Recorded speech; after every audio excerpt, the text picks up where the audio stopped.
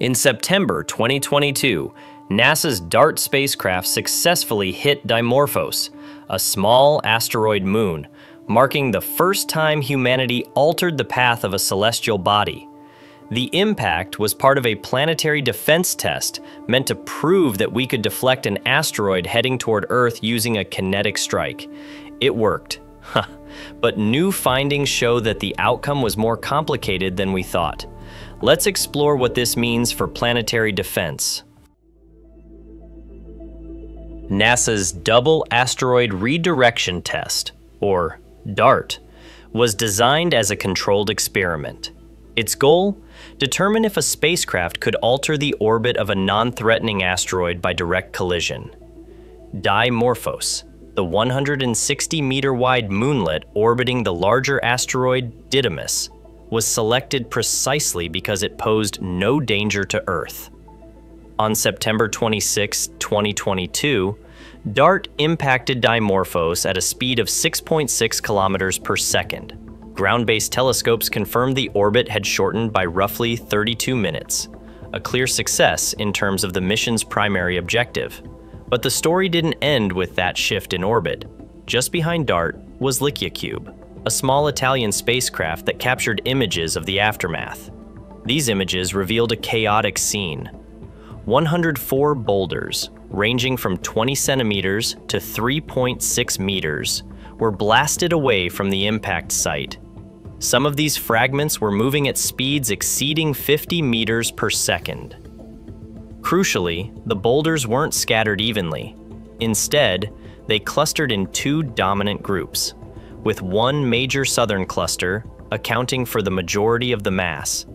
The pattern suggested that the debris wasn't just the result of a symmetrical explosion, but of an impact that interacted unevenly with the asteroid's surface features.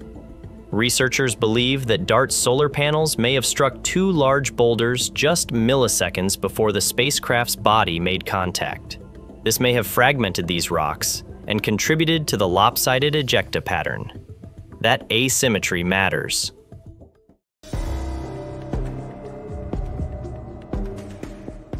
One of the most critical findings from the study concerns the momentum enhancement factor, denoted by beta. This value compares the total momentum transferred to the asteroid, including from ejecta, to the momentum of the spacecraft alone. For DART, beta was estimated to be around 3.6. That means the ejecta contributed nearly 3 times the momentum of the spacecraft itself, effectively delivering a second, larger push. However, this push wasn't perfectly aligned with DART's trajectory. The boulder clusters, especially the one moving southward at shallow angles, created momentum that was perpendicular to the intended path. According to the team's analysis, this could have tilted Dimorphos's orbital plane by up to 1 degree and possibly changed its rotational behavior. This reveals a significant complication in the asteroid deflection strategy. It's not just about how hard we hit an object, but about where and how the asteroid reacts. In a real emergency, where a precise orbital adjustment is needed to steer an asteroid away from Earth, uncontrolled recoil in unintended directions could lead to failure. Worse, it could make the threat harder to predict, especially if the asteroid starts spinning or tumbling after impact. These insights challenge the simplicity of early planetary defense models, which assumed a clean kinetic energy transfer without complex debris dynamics. They also highlight how surface composition and structure can dramatically influence an asteroid's reaction to impact. Dimorphos, as it turns out, isn't a solid rock. It's likely a rubble pile, a loosely held together mix of boulders and dust. That structure plays a key role in how the impact energy is distributed. NASA's 2005 Deep Impact hit a fine-grained comet, creating a smooth plume. DART struck a boulder-rich asteroid, causing chaotic ejecta. The takeaway: asteroid responses vary. One strategy won't fit all.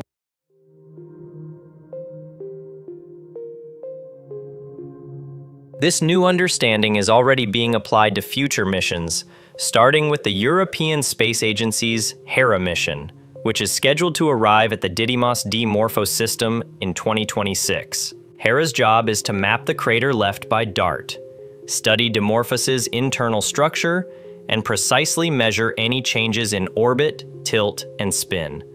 These observations will validate or refine the momentum estimates and help scientists improve their models. Lycia Cube provided an essential post-impact snapshot, but Hera will offer sustained, close-range data.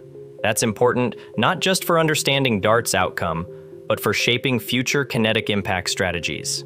Beyond Hera, the implications stretch further. If surface structure and impact geometry can dramatically change deflection results, then we need more adaptable toolkits.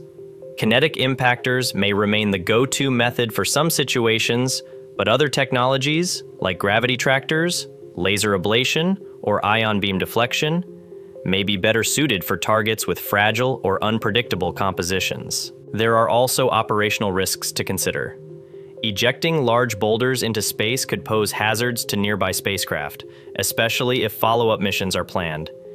Any future deflection attempt must now include an analysis of debris management, not just for mission safety, but to avoid creating new threats in orbit. These aren't failures, they're revelations. Every mission uncovers critical variables. Is the asteroid solid or a rubble pile?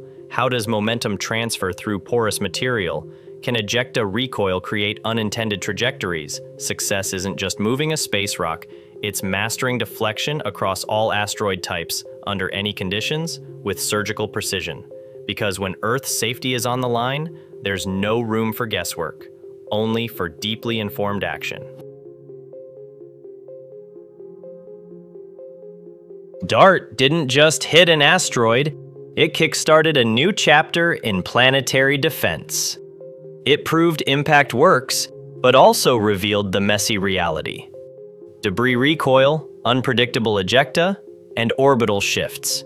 Now, as ESA's Hera mission gears up, the focus shifts from force to finesse. Precision, reliability, and adaptability are the new standards. The future of Earth's safety depends on it. Stay curious, stay ready. This is just the beginning.